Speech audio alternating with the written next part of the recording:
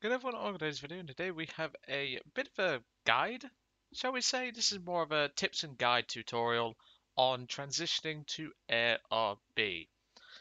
This isn't something I typically do, however, it's for one of my older subs, and I think it's the least I can do by giving it a shot and going into as much detail as I can in one video about transitioning from Air Arcade to ARB.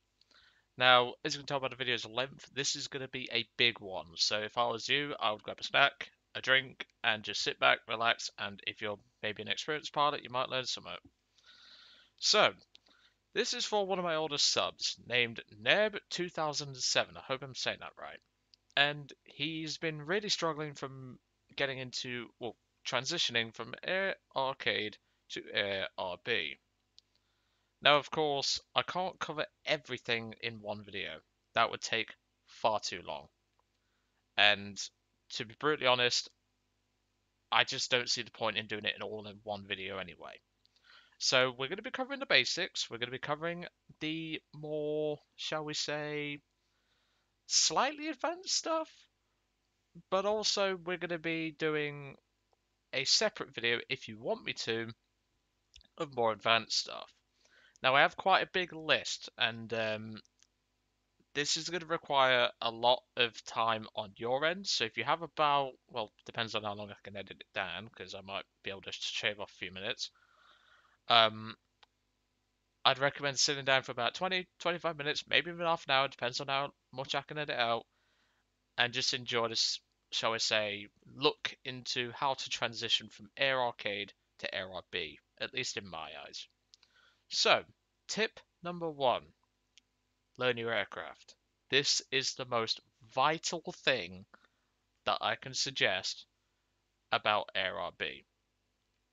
Now, here I have the LA7B20. You're going to be seeing this plane throughout this video, by the way, because I have a couple of examples to show you with this aircraft. Um, and the key to learning your aircraft, apart from knowing the basics like what guns it has, what's its top speed, things like that, it's a bit different in AirRB. In Air Arcade, sure, you have boosted climb rates, you have boosted turn rates, you have boosted roll rates in some cases, and the controls are far lighter than what it should be. But that's arcade. RB is meant to be a realistic scenario, somewhat, for the aircraft's performance and handling. If I was to take this LA7 into Air AB, it would handle a lot differently from what I'm used to in Air Realistic. That is one of the most important steps of learning your aircraft. What's its rip speed? What speed does your aircraft tear itself apart from overspeed? What about its climb rate? Maybe your aircraft climbs at a certain angle at a certain speed better than another aircraft, and maybe you could use that to your advantage if you fight one. What speed does its controls stiffen up, like the rudder, the elevator, the ailerons, etc.? And most importantly, what aircraft will you be fighting that your aircraft can potentially beat or not beat? Because at the end of the day, you are always going to find a counter for your aircraft. It's kind of like the food chain. You'll always have an animal that's bigger than the biggest animal on the block. For example, you've got stuff like, well, you'd have something like, I don't know, a crab, and then you just have something like, I don't know, a seal. The seal's bigger than the crab, but then the shark's bigger than the seal. You get my point. So, of course, that is the best way to learn about your aircraft. Learn what it can do, learn what it can't do, even if it takes you a few, or shall we say, handful of matches. You aren't going to get everything first time, and that is the most important thing. As one of my most favorite things to say is, the best learning tool is a mistake. That's what you guys need to focus on. And if you're transitioning from Air Arcade to Air RB, this is the most important topic. Learning from your mistakes is the best way. So tip number two, knowing your enemy. Now this can be quite subjective. It depends on what you're fighting and the player you are fighting. Now, of course, you can do what I do and go take a look at an average player's player card. Now, of course, I'm not an average player. Just saying that right now, but I'm just using my player card for this example. You can look at their level. Now, level doesn't always indicate skill. Trust me, I've seen some dog shit level 100s. But this can give you a good indication of how long they've played the game and potentially what tricks they could use against you. This is important. You can also look at the player's service record in Realistic.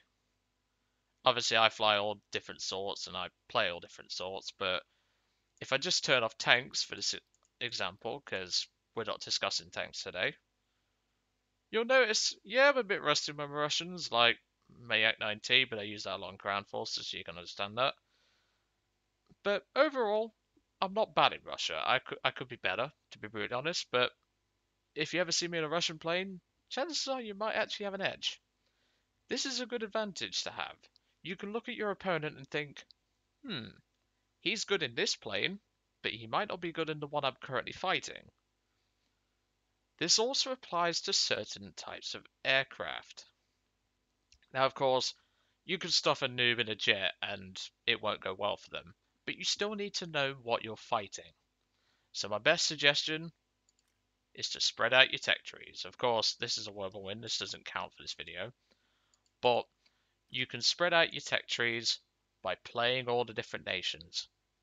Maybe if you're new to the game and you're struggling with the BF-1 and E3, you're not sure how to fight this thing, fly it. That's the best piece of advice I can give. If you're not sure how to beat an opponent, well, an opponent's aircraft, fly it yourself. Go into that specific tech tree. For example, the BF-1 and E3 is right here. Obviously, it's in tab with the E4, but still. And then you can learn its strengths, its weaknesses, and you can use those weaknesses to your advantage. This will take time, and I know this sounds like a lot of effort to put in, but trust me, this will make you a far better player if you do this. This also applies to Air AB, but obviously we're doing this in RB, so it's a little bit different. And this is so important. Playing all the different tech trees, because I've played every single one of these. I've played US, Germany, all that, all the way up to jets. I have every single prop spaded other than the TU4s. So there's a lot to learn here. And sure, I might jump into a plane like the P61 and be a bit rusty, but it won't take me long to get back into the swing of things with it.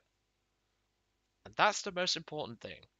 If you can't defeat a P61, learn its strengths and learn its weaknesses by going down the line and playing it yourself.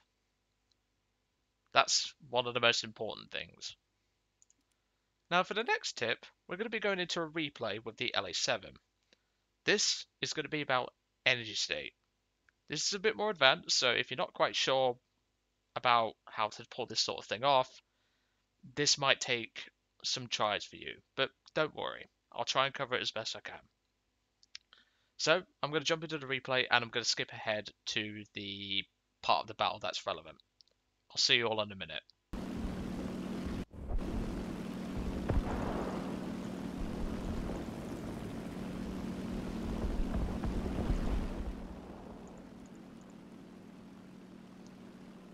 So you now join me in the replay. This is going to be about the energy state, as I've already stated. That was kind of a pun, wasn't it? And this is going to cover a dogfight that I had. So I've saved this replay just for this video. Now, I'm going to pause it right here and just go to the free camera. As you can see, I'm doing 304 miles an hour. These two down here, this Typhoon and this P-51, have just engaged a PEA and shot it down. If we look at their aircraft, if I just find the right players, 149 miles an hour. This guy's nearing stall speed. And if we look at, where's the Typhoon? I don't know his username. There he is. He's also at very low energy. And here's me. Now obviously, I could already guess that these guys are already at low speed. So this is where I take my advantage. As you can see, their aircraft are going very slow and they're really struggling to maneuver. This is where I'm going to force the fight to my advantage. I fire a burst at the Mustang to force him to break off. And then I start maneuvering, because there's two of them and there's one of me.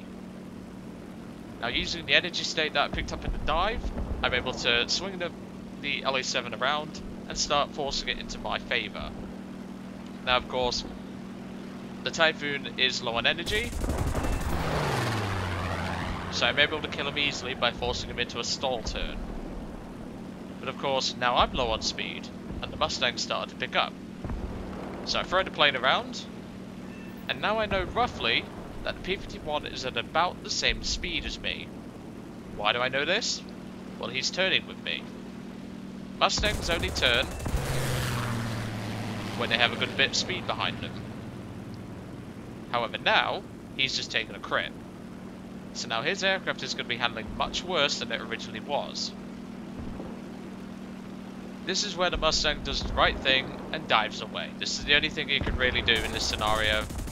So I fire a burst, I get another hit, but then he runs with his tail between his legs and goes away. Now again, I'm going to jump us ahead a little bit further into the battle, because again, we have a bit more to cover. So here I meet two pilots, a Spitfire Mark 9 this was? Yeah, it's the Mark 9. It was a squad of two Spitfires and I couldn't remember which one was which.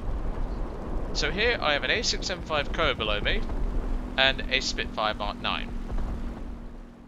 Now, did you spot as I was fast forwarding it there what these guys were doing? They were engaging a P-47 that was on the deck. And again, if we take a look, now the Zero's picked up some speed, but that's not too important. And the Spitfire is at about medium speed. This is where I'm going to use my advantage as best I can. Of course, I know the LA7 quite well, so I know if I force that dive, I'm likely to either compress or potentially rip my wings off from overspeed.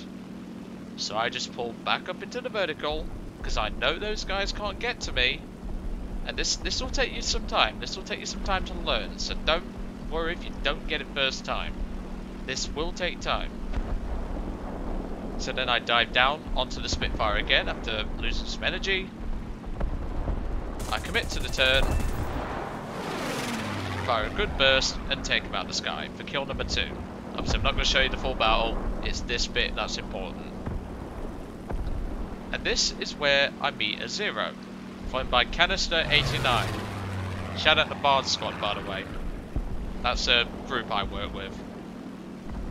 And obviously, I'm keeping my speed very high. I kind of have to, because that's a Zero. Now, of course, I know for a fact that at this moment in time, the Zero can't catch me. Why do I know this? Well, for a start, Zeros don't tend to climb at that fast a speed. They climb well, but they don't climb very fast. And obviously, this guy's engaging ground targets at a mere 225 miles an hour. Obviously, this will convert to your own country's measurement system if you use it. I use feet and miles an hour, so there you go. But of course, this Zero is engaging ground targets and isn't really paying too much attention to me at the moment. And this is what I'm going to use to my advantage. So using the speed that I built up in the dive as I went for him, I pull into the vertical, making sure to keep myself enough speed so I can accelerate and force the plane into a dive if the Zero happens to pull up for me. And obviously, here you can see the Zero is pulling up into the turn, but also going rather slow. Now unfortunately I missed my shot there, but again, I'm easily pulling away. Using the energy state that I have over him, because obviously I have the advantage right now, I'm able to force this into my favour. However, he does stick to me, but I'm a better shot. Now he is going to put that fire out, but I'm still not going to take any risks. Using the speed that I built up in that forced head-on, because obviously I dodged the head-on, I'm going to keep on going. Of course the fire goes out. Using the speed that I built up, I turn back round. And this is where the Zero just tries to dodge me, but obviously he's low on speed, he's heavily damaged, and there he goes, kill number 3. Now we're going to skip ahead a bit more. Don't worry, this is the last part of this replay, and the last part of this section. And this is where I'm going to meet a Spitfire Mark 5C Tropical. You may remember that Mark 9 from earlier. This is his squad name.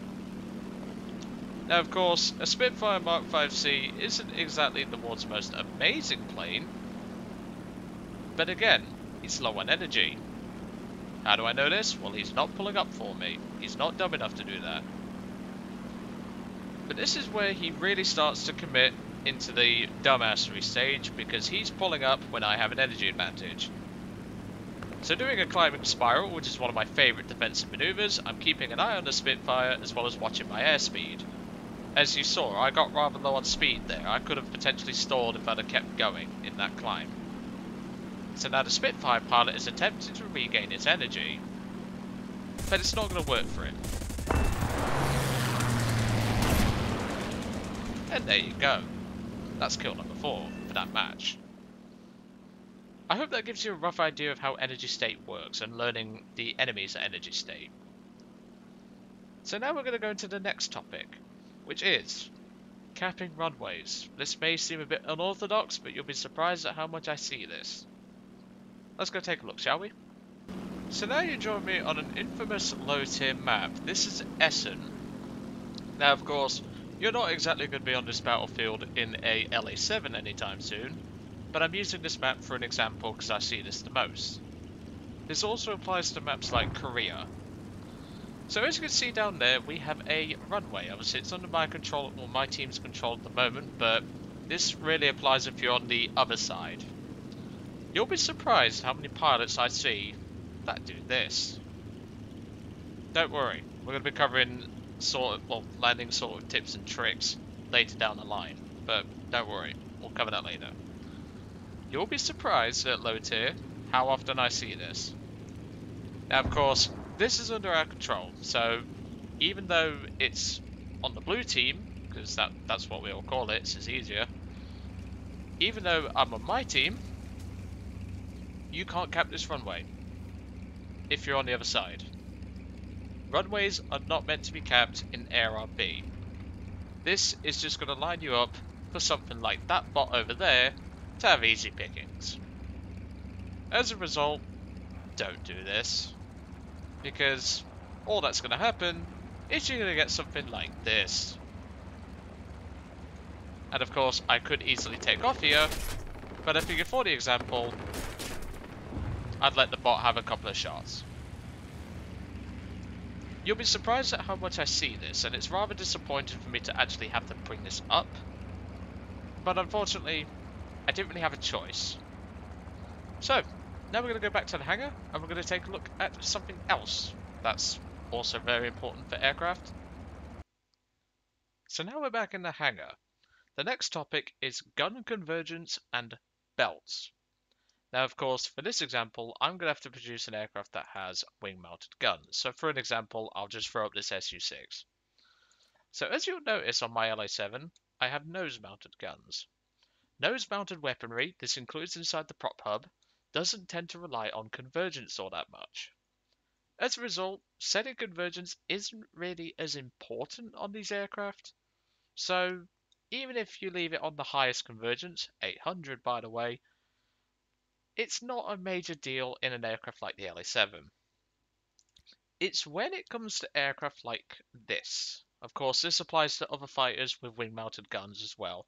I'm just using the Su-6 because the Russians don't tend to have many wing-mounted weapons. Now, of course, this is very important because gun convergence is where your shots meet. Think of it like this. You're holding two pistols in either hand, and you're pointing them at a target, obviously with the guns pointing at a slight angle so they'd hit the target that you're planning to hit in front of you. At some point in those bullets' trajectory I should say, those two bullets are going to meet. It's like parallel lines. Parallel lines will always meet at some point. Well, apparently. That's what some people say. And as a result, you have to make sure your guns converge at a certain point. Each aircraft will have weapons that will work at certain distances. For example, US aircraft tend to work at around 600 meters. German aircraft tend to be about the same, although I'd actually recommend 500 meters for some of the German planes. Russian planes don't really tend to have convergence issues. However, you tend to have, I'd say, 400 meters to 500 meters for most Russian aircraft. Britain, definitely 400 meters. Japan, definitely 400 meters. China is around a mix of all the nations, so, well, apart from these three. But you get the point. That still applies. You'll have to learn which specific aircraft are in that tech tree, because obviously China is just full of different copy-paste vehicles, so that'll apply differently. Italy is pretty much like Germany. However, in the early stages, they're very much like Japan. So gun convergence is going to be important to be, I'd say, 400 for the early tiers and around 500 to 600 for the later tiers. France tends to be a mixed bag, and obviously it does include a lot of US vehicles. So 500 to 600 meter convergence for most of the French aircraft, not all, will work just fine. And Sweden, we don't talk about Sweden. You could run any convergence you like and you'll still nuke anything for the most part. Learning gun convergence is very important. Obviously, as you can see on this Su-6, we have two massive autocannons. These have a lot of spread, and these are very important for taking up ground targets. As a result, you're going to have to learn the best comfortable distance that you think is working for you, and most importantly, the penetration values of your weapons. Because obviously in ground force, not just ground force, I should really say, in the ARB, there are vital targets for you to take out, such as medium tanks, and light pillboxes. Obviously, there's a lot more, but we're not going to cover everything today, as I've already stated. As a result, you're going to have to find out what penetration angles and penetration, shall we say, values will work at certain ranges for your weapons. Typically, in Su-6s, I run around 500 to 400 meters convergence from my 37mm to meet. This is because 400 meters provides a good penetration value, and you are easily able to slice through the medium tanks and the light pillboxes on the maps. Now we're going to get into the next part. Belts. This applies to both offensive and defensive weapons. This should really be defensive in my opinion, not just turret, because not everything is a turret. Now, of course, each weapon has its own classification. Anything up to a 15, or before a 15mm round is classed as a machine gun. So, for example, the Russian 14.5 heavy machine gun is still a machine gun, but the second you hit 15mm, it is officially classed as a cannon. For an example of this, if I just switch to Germany, we have a, where is it? It's the F2. As you can see, 15mm MG151 cannon. And then if we go to a Russian ground vehicle, such as the BTR-152A, this is a 14.5mm. So this is a heavy machine gun, albeit a very heavy machine gun. Of course, learning gun classifications isn't as important, it's learning what the bullets are and shells, obviously, if they're cannon, and how they work. Of course, this may be something that isn't as important to some, so I'm not going to cover each individual ammo type in this video because I'll be here all day. But for the most part, we're just going to use the Su-6 since it has a wide range of different weaponry styles and different options, and overall I'm just going to cover these because it's quicker. So for larger cannons, like these 37mm, you typically want to run the ground target belts. Now of course, if you're in a fighter, you primarily want to run air targets. Now of course, not many aircraft tend to pack cannons that are bigger than 20 or 30mm. However, some aircraft like the Russian Yak-9T and Yak-9K do. So learning which belts work on those aircraft, obviously the Yak-9K does not gain access to belts, but the point is still relevant. Learning what belts work best in which gun is very important. And of course, your light caliber weapons will vary from nation to nation. This will also apply to the heavier cannons. The largest aircraft cannon in the game at the moment is the 102mm found on the P108A. However, that sucks, but we're still going to use that for a point. Each nation will have different belts for different cannons, as we'll go into later. But as you can see, this Russian 7.62 has a wide range of different belts. Now, of course, you will start off with default, which don't tend to work very well. As a result, this will probably be quite hard to get kills with in the early stages of the game. Obviously, you won't have access to an SU6 straight off the bat, but I'm using it for this example. It may take some getting used to, and also learning about your gun jamming will be something we'll cover later in the temperatures part of this. As a result, it really is down to finding out what works and what doesn't. If you're ever struggling with a belt, feel free to leave a comment below or any of my future videos and I will tell you which belts to run on certain aircraft. But of course, it's really down to what you want to run. If you think this belt works for you, use it. There's no harm in trying. If it doesn't work for you after a couple of tries, try something else. Then of course we go into the defensive side of belts. Now you'll notice in the majority of cases, the defensive mounted weaponry have different belts to your normal offensive weaponry. I'm not really sure why this is the case, but I'm guessing it's because Gaijin just want to make it a little bit different. As a result, each individual aircraft will have its own belts that you can choose from in its defensive state. For example, we have a 50 caliber machine gun mounted on the back of this Su-6. We have access to default, armored, and universal. Typically, you want to go with something that has the most incendiary value. For example, the APIT and API belt in this 12.7. As a result, it's really learning what belts work best for you and what belts work best for your gunners on bombers, ground attackers, and sometimes even heavy fighters, if applicable. Then, of course, we have the slightly smaller cannons of the 23mm cartridge, and the Russians are quite unique in the fact that I think they're the only nation that actually use 23mm, excluding China, because obviously they have Russian aircraft. But again, you'll look at the penetration value and you may think, these are meant to be used against tanks, and you'd be correct. However, these are very capable against aircraft. And personally, I'd even run armored targets on these, purely because of the penetrating power will be able to go through most aircraft quite comfortably and score you kills and or pilot snipes that you may want to get as you're going into a head-on pass. Of course, there's a lot to cover in terms of belts. Each individual nation has its own specific belt with its own specific setup. Obviously, Italy and Germany pretty much share the same belts and stuff like that. But typically, it's all about learning. If we compare to what we've just seen of the offensive machine guns in the Su-6 and stuff like that, you'll notice that the planes of different nations will have different belt styles. They'll have a mix of different ammunition types, such as armor-piercing incendiary, armor-piercing incendiary tracer, incendiary, and other weaponry, or other belt types, or bullet types, I should say, like that.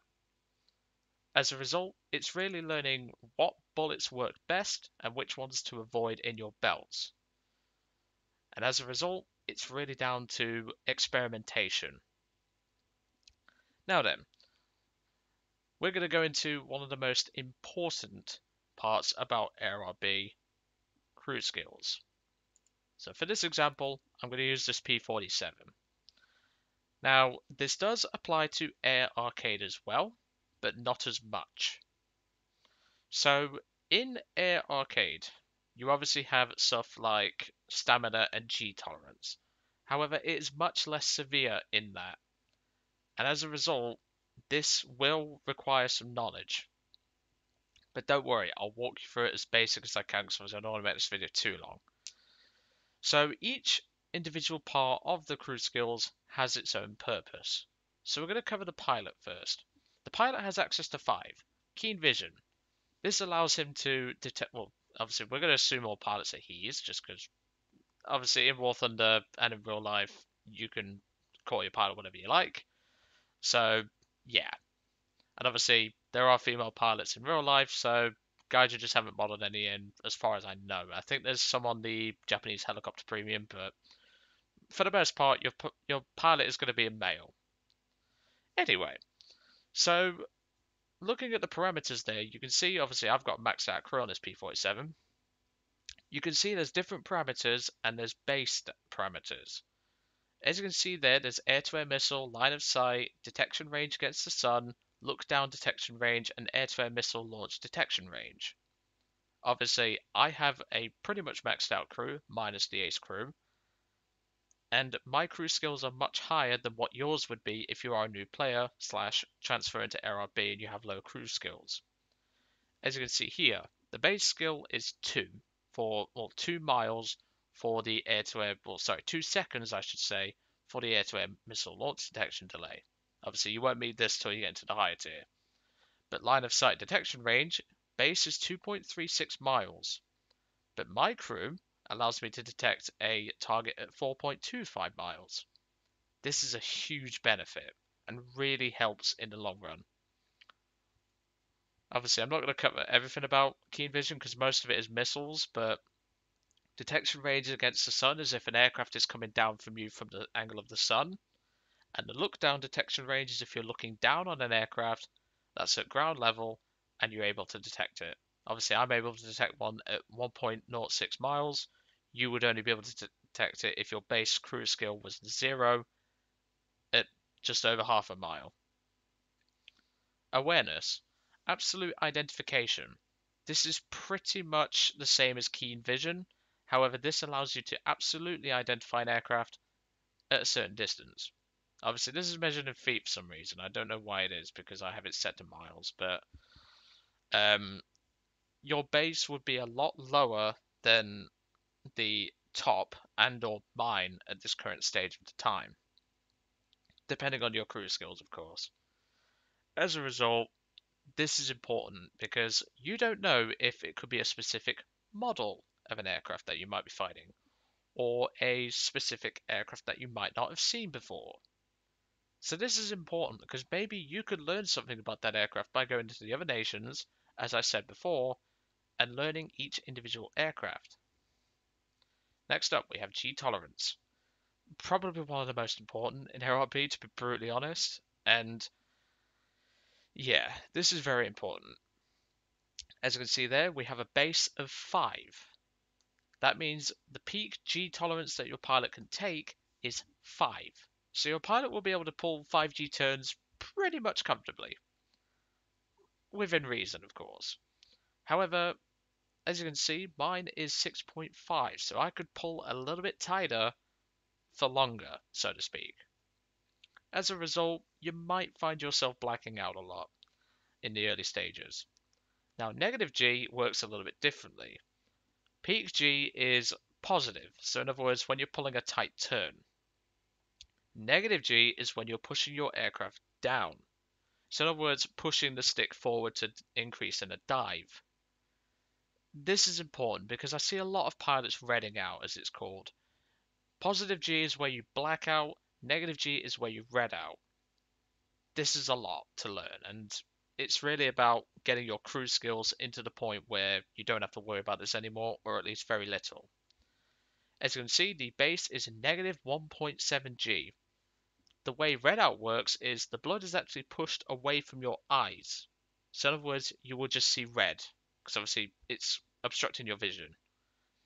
As a result, your pilot will very easily red out in negative G maneuvers, so using those carefully is key, but there's a trick to it, to avoid negative G entirely. Next, we have stamina.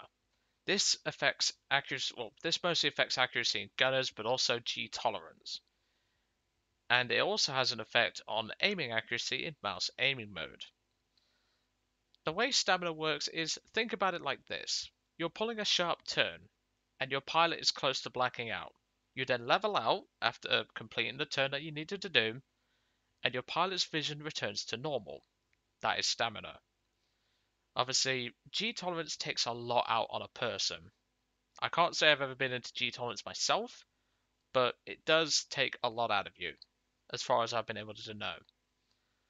If there's any ex-Air Force pilots or anything like that in my comments, please do, or like ex-military that have experienced G tolerance, please put it in the comments below to explain it a little more in depth, because obviously I don't know, I'm not served.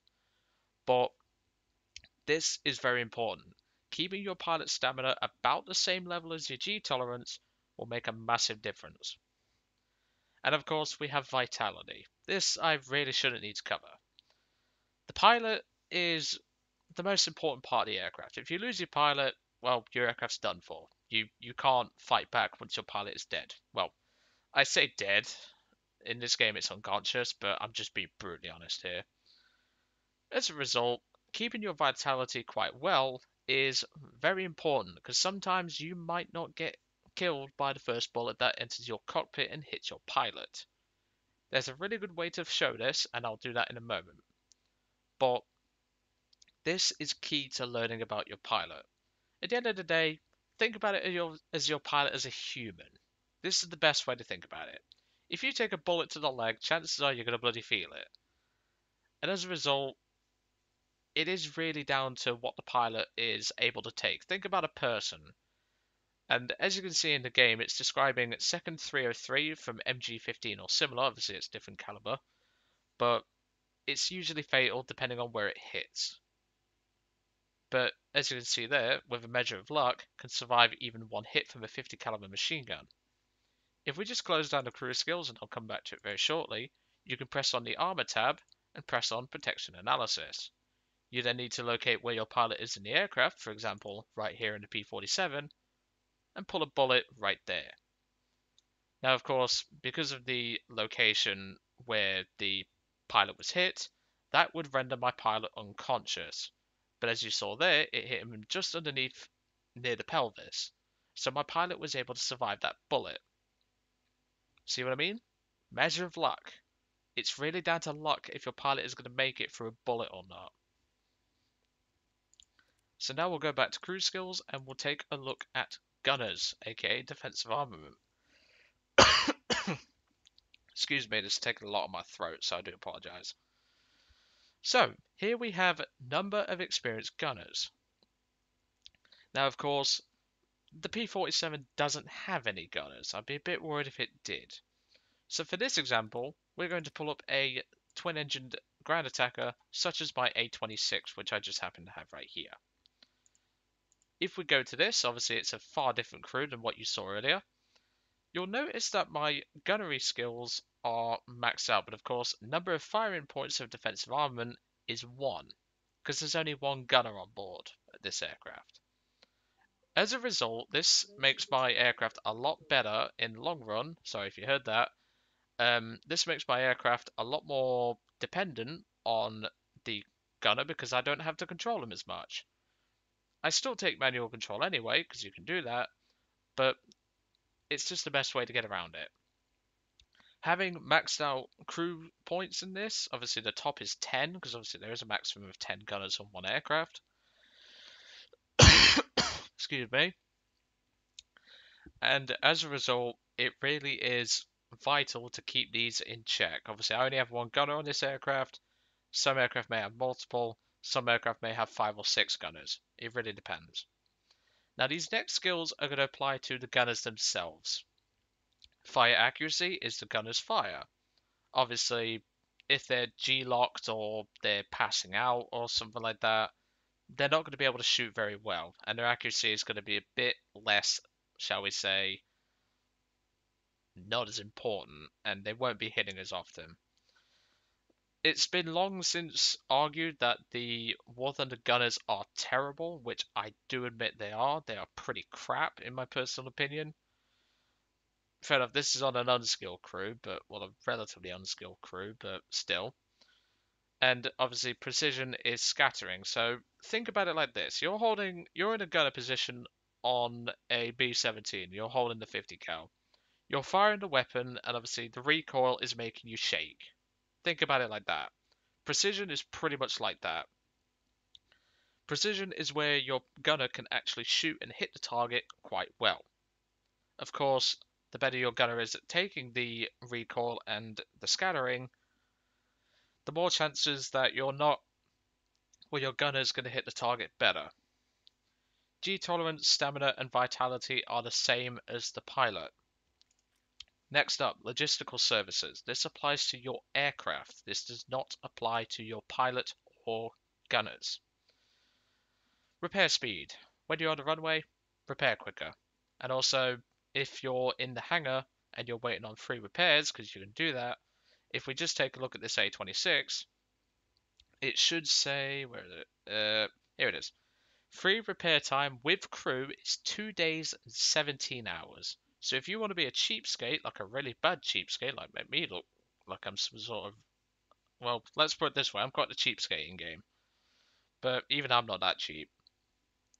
Free repair time of this aircraft with crew is 2 days and 17 hours. So for 2 days 17 hours after this aircraft is shot down, you will not be able to play it. If of course you turn off free repairs. Well, auto repair. Excuse me, I'm terribly sorry. And as a result, you're going to have to wait. But increasing this repair speed is going to make it a lot less. As you can tell there, 1 day, 7 hours is the top. That's actually rather quick. Next up, repair rank. Obviously, there are 7 ranks in this game, and the top rank is 7, because obviously we have stuff like F4 Phantoms. If I was to put a crew point here, I would have access to repair my rank 7 jets much quicker. Reload speed. Reloading on the runway. Now, of course, this does apply to Air RB, well, Air AB as well, but remember, in Air RB, your guns do not reload in mid-flight. This isn't something that happens. I wish it did, unless you've got a gunner which reloads. As a result, this is something that you're going to need to learn. Your gunners will reload automatically. It will take some time for them to do that, but in the long run, it will be something you need to learn. Just go take a drink 1 second.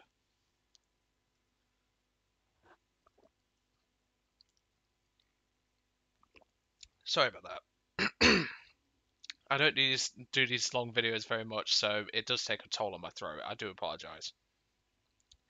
Anyway, so as you can see there, gun in air reload time, this is all for AB, apart from gunner in air reload time and on airfield reload time.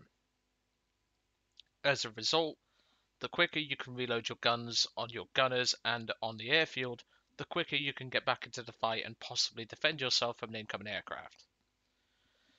And finally, we have weapon maintenance, the armor skill.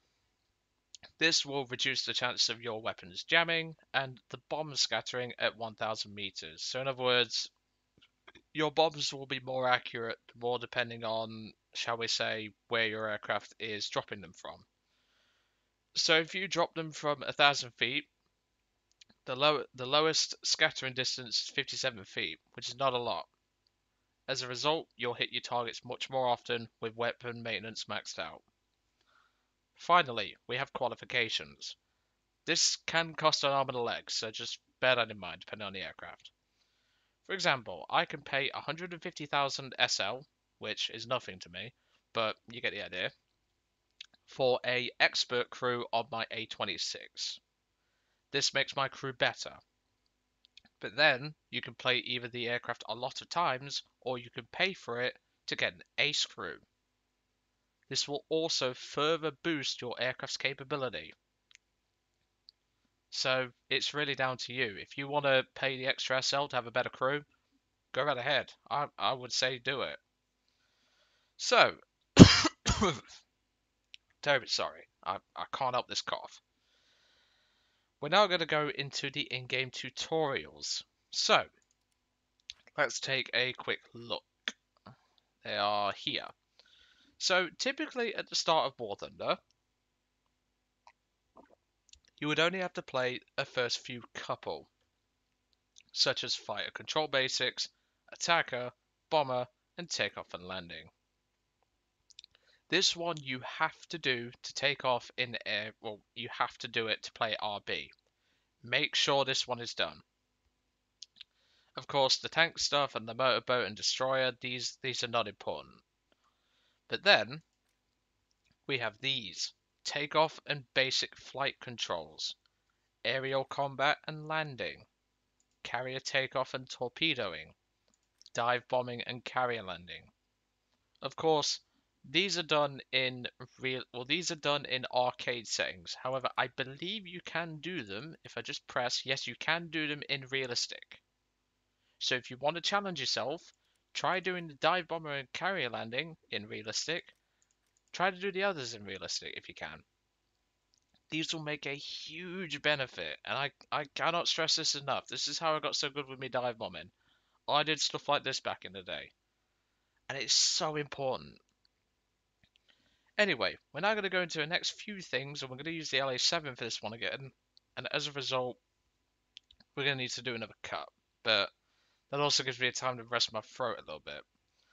So we're going to be covering temperatures, climb angles, extreme overloads, landing safely, and changing loadout on the runway. I'll see you all in a minute. So you joined me back in the LA7, and again we're on the Essen map, just because it's easier to do it this way. So, before I take off, we need to discuss the climb angles part. Climb angles is how your aircraft climbs. Each aircraft will be able to do a certain climb angle better than others. So, let's get into the air and I can explain this a little bit more. Now, of course, each individual aircraft has its own takeoff speed, its own acceleration on the runway, and you can use flaps like this to take off easier, but I don't recommend doing that. I'd just wait until your aircraft gains enough speed to where you can just comfortably lift off with just a slight move of your mass. So, there is a way to actually check your aircraft's climb angle. So if you use V, which is on your keybinds, which we'll cover keybinds shortly, keybinds can be used to enter the cockpit, which isn't really important. But if we press V again, we see this. This is the climb angle. Now, of course, I know some people are going to jump in the comments saying, but you just use airspeed as your indicator, you don't need climb angle. Yeah, but this is for people who are transitioning to ARB, they may not understand that. So, instead, I'm going to show you what I find to be the best in this LA7, and obviously, this can be experimented on in your own time for specific aircraft. So as you can tell, I've put the aircraft into a roughly 17-degree climb, and I've started to web. And as you can tell, the aircraft is climbing quite comfortably. As a result, this is something you need to know, because at the same time, learning what angle your aircraft climbs best at is key to getting into position early in certain matches. Next up, we're going to cover temperatures. So if I just pause it here and go into the options, I'm now going to go into the air battle settings, no, the measurement units, and first of all, the most important thing, set it to something you prefer with. For example, temperature may be done in degrees Celsius, or if you're in a country that uses degrees Fahrenheit, set it to that. Climb speed can be done in meters per second, or feet per minute. Distance can be measured in kilometers, feet, I don't know why I said feet, or yards. Altitude can be measured in feet or meters, and speed can be measured in knots, miles per hour, or kilometers an hour. If we then go to the battle interface, you can have fuel indication, which is important, because trust me, Derp Angel knows about this, and set it to always. Same with the ammunition indicator and the temperature indicator. Self-explanatory. So let's cover it a little bit more. Now I've got my aircraft at a little bit of altitude, so as you can tell, my aircraft temperatures are pretty well safe. I'm at 88 degrees Celsius for my oil, and I'm about 220 to 230 for my engine. This is safe for the LA7. It is perfectly fine, and obviously each individual aircraft will have its own temperatures and what you need to learn to counter it. For the most part, if you just do this and throttle back to around about 80 to 50% on most aircraft, chances are your radiators are going to open, like in the LA7 here, and you can cool your aircraft down quite well. And as you can see, the temperatures are starting to drop on the engine. But of course, if you're wet for too long, which at this altitude the LA7 struggles to wet, it does overheat after a while, so you have to watch your temperatures. This also applies to your guns. If I just fire my guns, did you see that? Watch the cursor again. There was a red mark on there, wasn't there? That indicates whenever your aircraft's guns are about to overheat. If I just fire the whole thing, hopefully I don't run out of ammo for this, but notice how the cannon, or the indicator, went 4 circles around, well, 4 parts around the red circle, and then started to flash. When it's flashing, that means your guns are close to jamming. And as you saw there, one of my cannons jammed with a bullet still in the chamber. I'll do that again.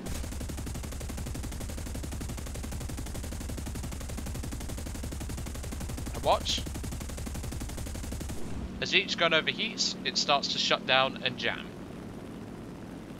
Learning when your aircraft's guns overheat can make the difference between you making yourself look like an ass because you sprayed too much, and most importantly, you can also make your aircraft not as, shall we say, vulnerable on the way back to base if you have jammed guns. So next up, we have extreme overloads. So if I put my LA7 into a dive, you'll notice it said there overload 6G. However, if I put my LA7 into a steep pull-up, like this, I'll get 11G. Now in some aircraft, because the LA7 has quite good wings, you'll get what's called a extreme overload. Extreme overload is where your aircraft's wings are unable to take the forces of the turn. So if I just do that again, hopefully I can get a extreme overload. I don't think I can in LA7. I've never ripped wings off one of these, so that should give you an indication. No, I can't seem to do it in an LA7, but best example is a Spitfire. Typically a Spitfire will start to turn, and at around the 8G to 9G mark you'll get an extreme overload warning. It is heavily recommended to stop turning because your aircraft will rip itself apart eventually. So learning your extreme overloads is very vital. The last thing, and conveniently we have the runway from earlier, we have landing safely. But of course we're not going to be going there, we're going to be going to the main airfield. And this is where we're going to cover 2 other topics. Landing safely and changing loadout on the runway. Now of course each individual aircraft has its own landing speed. This is something you're going to have to learn. And if I prove an example by popping the flaps here, you'll notice that my LA7's flaps have come off. This happens. Unlike in Air Arcade where you can drop the flaps at like 700 miles an hour, you can't do that. So learning when your aircraft's flaps will rip off is very important, because having flaps when you're landing makes things a lot easier, but I've deliberately ripped the flaps off to showcase that. So as you can see, we're coming in at 380 to 360 miles an hour. That is way too fast. Each aircraft has its own gear rip speed, flap rip speed, and things like that. This is something I recommend you experiment in your own time. But of course, I know the LA7's landing speed, so I don't need the flaps, and I know when to drop the gear. So the key to doing this is to keep a little bit of throttle, to make sure you don't make yourself look like an ass and crash into a tree. Then as you come in, start reducing the throttle a little bit further, drop your landing gear with your keybind, which should be auto set to G, and bring the aircraft nice and slowly in, avoiding any trees because you do not want any squirrels, and bring the aircraft nice and gently as you come down to the runway. Make sure to hold S as you come down and your wheels touch the ground to initiate braking. If you have any ammunition left, sorry if you heard that, you can use your cannon or machine gun to help slow down. Then we pull safely to a stop. That's the easiest way to land and the quickest way to land safely if you have no flaps. Just learn your gear rip speed and this will be so much easier. So now we're going to cover changing loadout on the runway, and this one's rather quick. So now that I've fully rearmed and repaired on the runway, this is important, you must do this first. You must wait until your aircraft is fully rearmed, repaired and refueled. You can then either hold J for 3 seconds on the runway, or you can press escape and press leave the plane. This will then allow you to exit your aircraft change any loadout by strapping bombs, changing belts, changing fuel, changing gun convergence, or if you really want to, you can change your grey or your camouflage from a grey-blue camouflage to the standard LA7 color. You can do that. Then once you're ready, press 2 battle again, and you'll spawn right where you left off with the new things added to your aircraft.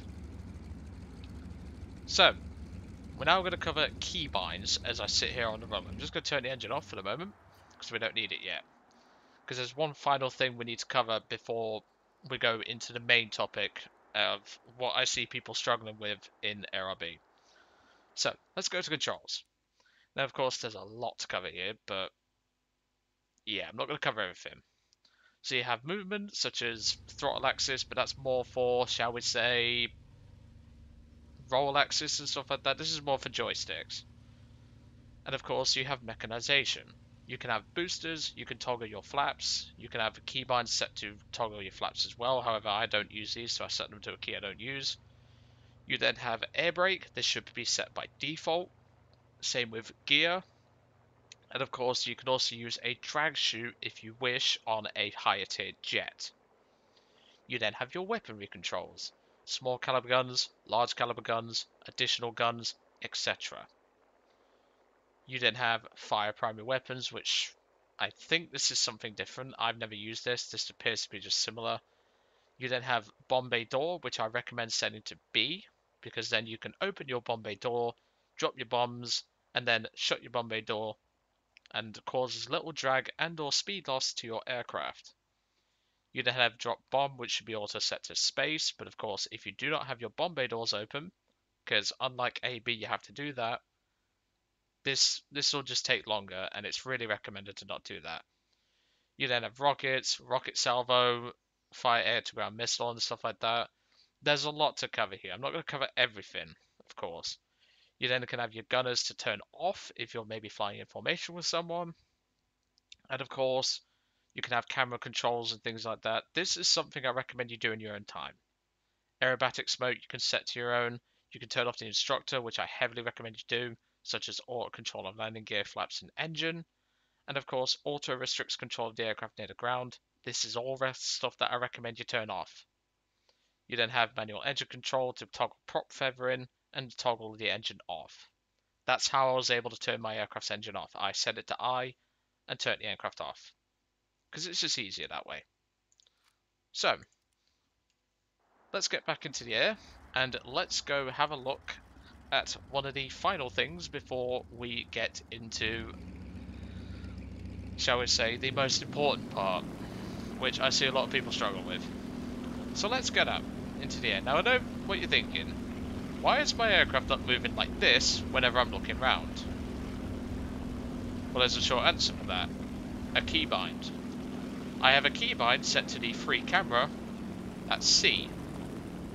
And now I can comfortably move around without my aircraft going out of control. And easily, I can look around and maintain one of the most important things I see new players lack. Situational awareness. Now, of course, I know that there's multiple different aircraft over there because they are spotted by my teammate bots. So think about it this way. Imagine this. You're coming in for a landing and there's an enemy aircraft in the area that you know about, but you're not quite sure where he is. On landing approach, such as this, you may be coming in nice and slow and you may be vulnerable. Take a look around. Is there anything around? No? Well, then you're safe to land. If there's something, oh no, there's an aircraft behind me, you could just quickly throttle up, put your gear in, put your flaps in, and off you go. And then you can start to maneuver if necessary. That is something that a lot of people miss, and I really recommend doing that sort of thing.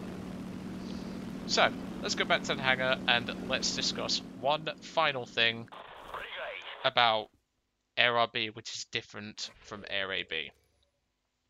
And for that, we need to go into the research and look at this. So this normally is something I don't tend to cover, but this is very important. If you notice, if I switch to aviation, and you'll notice some of the BRs have changed from what you saw earlier on. Potentially, of course. Yeah, this is important. In ARB, different battle ratings apply to different aircraft. As we can see, in Arcade, the X-7B is battle rating 3.3, and it has different performance data from what we would know in Air Realistic. But if we switch it to Realistic, you'll notice a lot of the BRs just changed there. The Chaika went up to 2.0, for example. The X-7B dropped to 2.3, and its performance data has changed. This is very important. Learning what you will fight and what you won't fight is very key to understanding different sort of scenarios. You could be flying in a I-16, for example, and you could be flying alongside a Yak, which you may think you might not fight alongside in Air AB. Learning that is so key to getting into the game in Realistic. It's unbelievable. You will learn so much by just looking at the different BRs and learning what you can and won't fight in each individual nation. So, other than the coughs, because obviously I'm not used to doing videos this long, I hope that has helped you out, NERB 2007. I'm sorry for it being a little long, because it's been a really long video to plan, and to be brutally honest, I was stumped for a bit. But yeah, this is certainly something that I would like to do again. So if you do want me to do a bit more advanced stuff, I will certainly do that for you. But anyway, I've kept you all for too long, I think. I don't know how long the video's been running right now, but I will certainly check and I'll try and edit it down as much as I can. And I hope you enjoyed today's little, shall we say, guide into ARB tips and tricks and stuff like that. And if you want to see more, please do let me know and I will get around to it. Just bear in mind I might not be able to do videos as long as you think because of my throat. But anyway, I'll see you all on the next one.